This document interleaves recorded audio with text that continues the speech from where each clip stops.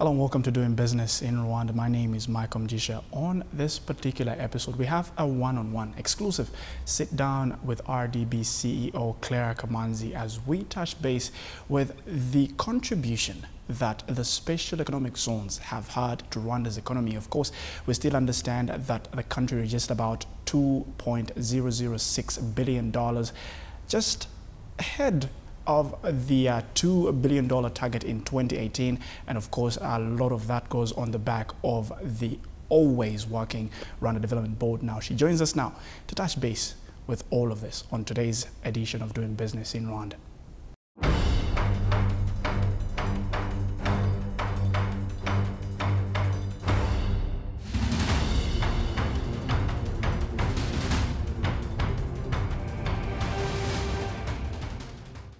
Claire, thank you very much for getting time to speak to us. Thank you for having me over. It's very interesting that we catch you in office and then go over some of the things that happened in 2018, but also way before that. We understand that the country registered about $463.18 million of exports in 2018, first half of 2018, a big number there. But we understand that most of it was coming from agriculture exports. As the special economic zone, what kind of contribution are we looking at? And of course, I don't just want the numbers for 2018, but just give me a good look at least a few of the years that it's been there. How has the contribution from this particular project paid off? Well, first of all, the advantage of having the special economic zone is that it allows us to process what we have in the country and sell them. Because what we're looking at the special economic zone is really industries. Yeah, so manufacturing, processing, among others. Central to that is agro-processing. You know, historically, Rwanda has been exporting commodities, whether it's tea or coffee or other products, mostly in the raw form. But what we're beginning to see is that that's changing. If you look at agriculture exports that happened even in 2018, a big part of that was what our agro-processed companies are doing. Let me give examples. So African Improved Foods, who make nutritious foods using soya, milk,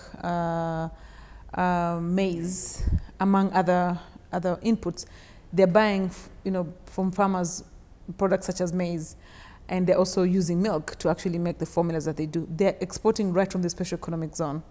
And last year they exported about $30 million worth of produce just from what they make in the country. So that processing, the infrastructure in the special economic zone enables us to attract investments such as African Improved Foods, who actually make a very big contribution in the exports that we make. Another example I want to give is Azam. They're in the special economic zone.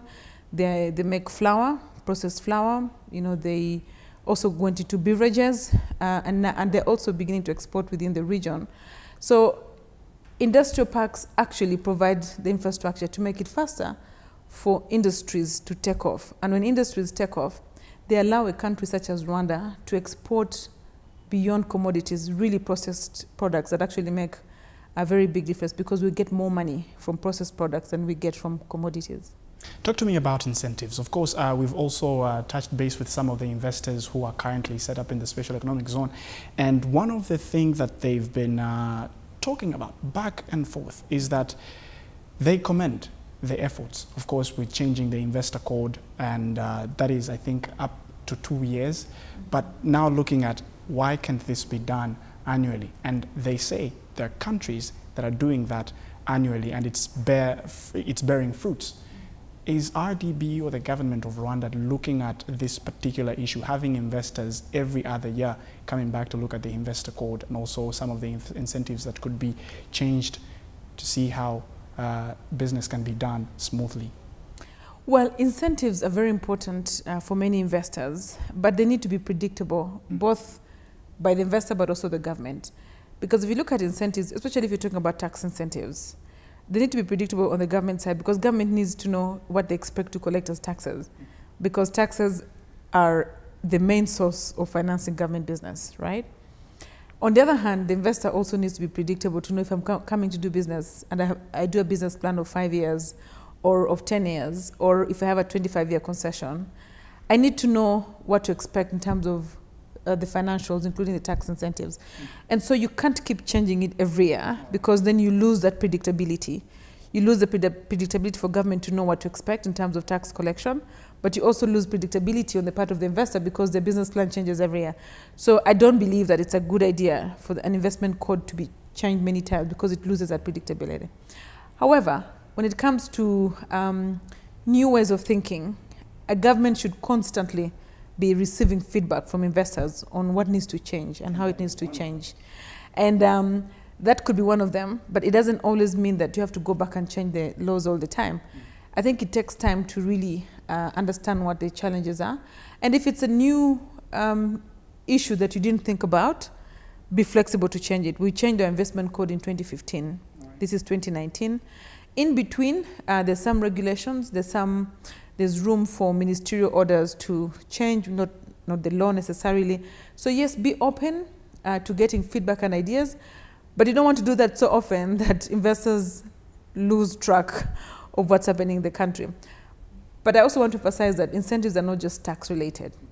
There are other sorts of incentives that are policy related or program related.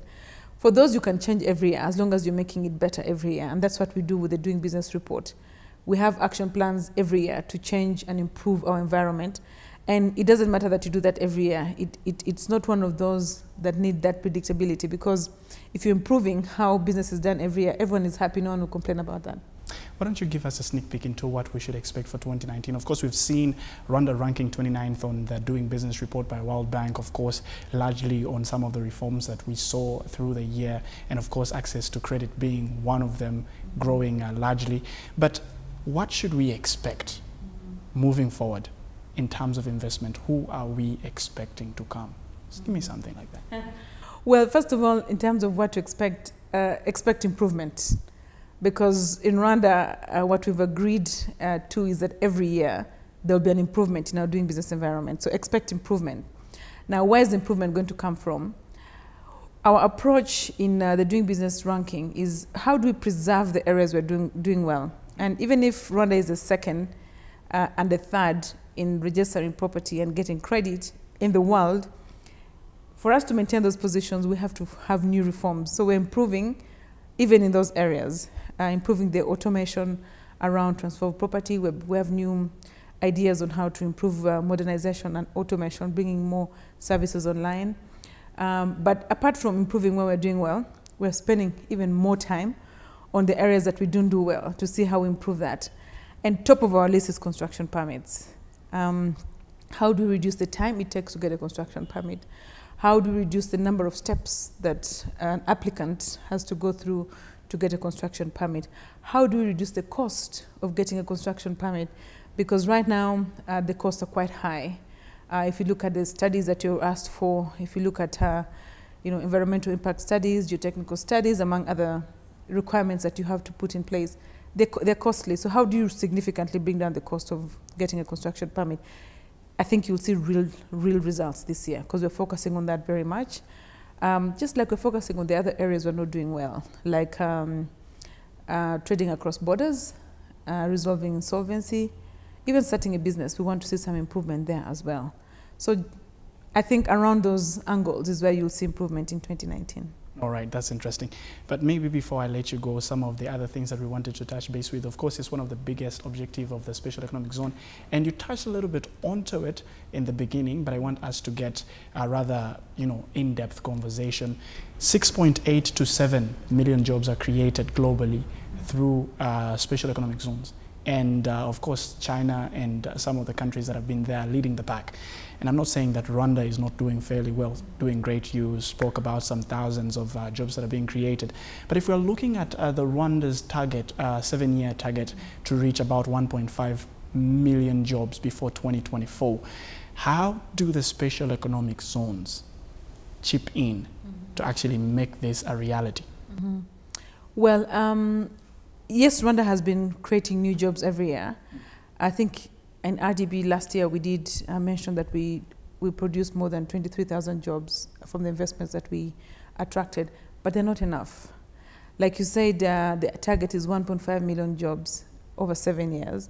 What is the strategy of getting a high number of jobs for our economy? The first one is really industrialization. Because if you look at the number of people that are employed in agriculture, almost 70% of the population, this is a young, productive population that can easily be absorbed in basic manufacturing without even requiring them to do a degree of 4 years or 5 years or go to school for 15 years. It's a convertible skill for especially low-skilled manufacturing. A very good example is garments, making of clothing. It's a very labor-intensive job. We did a trial with CNH, and at its peak, CNH was employing 1,500 people, just one company. And these are basic skills that teach you how to, sew and how to put a cloth together. And that's something that if we did 10 or 100 CNH type of businesses, and these are industries that happen to be in the industrial zone or that are attracted by an existence of industrial zones, that is a very good strategy. So we're looking at those kinds of examples of industries that can help us create those kinds of jobs. And industrial parks very much contribute to that. I think an example of a country like Ethiopia. Ethiopia has industrial parks that have several companies that are making clothing and employing thousands of people. It's the same strategy that we have in Rwanda, and I think special economic zones are the primary source of the jobs we're talking about going forward. Claire, I would like to thank you for creating time to speak to us. There is so much that we can touch, of course, in a limited hour conversation, but we will be moving forward with all of that. Thank you very much for having me in your program. Allow us to leave you right there for this edition of Doing Business in Rwanda. You heard it for yourself, first-hand experience. Clare Akamanzi, CEO of Rwanda Development Board, speaking about how the contribution for the past 10 years in the spatial economic zone has been for this rather nascent economy in Rwanda, and still looking at more foreign direct investment coming into the country. Allow us to leave you right here. If you have any feedback, be sure to send us a tweet to DBI Rwanda or send us an email directly at dbir@rbn360.com or my personal handle on Twitter at Galwera4. From the entire team here at CNBC Africa, it's bye for now.